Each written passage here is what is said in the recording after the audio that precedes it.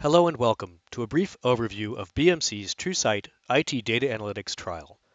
This video will help answer some common questions about the process to download, install, and try the software. I'll also walk you through some architecture and hardware requirements so you can prepare your environment for the installation. By now you should have a relative understanding about what IT Data Analytics can do for you, and you might have some ideas about how you want to test it out during the trial. Don't worry, it's easy. It'll take about 30 minutes once you get started, and I'll also provide you some examples to get you going. Let's start by taking a closer look at the architecture. For this trial, you can put everything you need on one server. We recommend this. The architecture is scalable and can be split apart to accommodate large volumes of data, but for this trial, let's keep it simple. You may install the software on either Windows or Linux. Both installation packages are available in the trial download and can be delivered to you on physical media if you request it.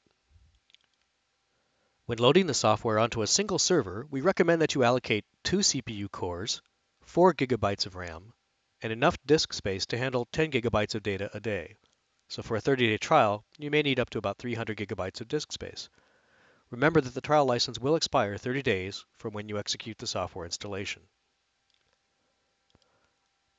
The web console, configuration database, and search engine make up one component. The search engine is an item that can be separated out into scaled servers to allow for simultaneous searching. The indexing component can also be scaled out to do parallel operations across multiple servers. And finally, the collection station can have multiple servers to add disparate collection points throughout the infrastructure. The collection stations access data either through an agent or agentlessly, and the console allows you to export the data with other integrations or other analytics components.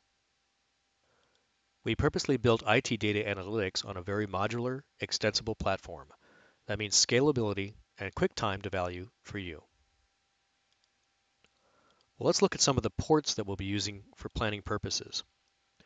The main reason we recommend putting everything on a single server is to avoid conflicts with other ports or having to deal with firewall issues. So it makes it easier for you. The details of the actual port assignments are in the documentation. But the main port that we're concerned with for the installation is port 9797. This is the main port that we'll be accessing the console GUI with. Some hints on browsers: we've also extensively tested Firefox 27 and above, IE 9 and above, and Google Chrome 33 and above. So where do we start? Well, first you'll follow the link and sign up for the trial. You'll receive an acceptance email with instructions on how to download the code. You'll then allocate the appropriate resources, much of which you probably have already done. Next, you'll download the code and follow the installation instructions in the next video. After that, you can log on and then start testing using either the examples that we provide or your own examples that you want to test with. Then you get some time to explore the product and then provide us feedback.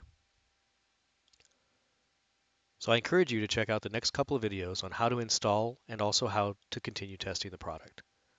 Well, thank you very much for taking some time to understand a little bit more about the installation process for BMC's IT Data Analytics.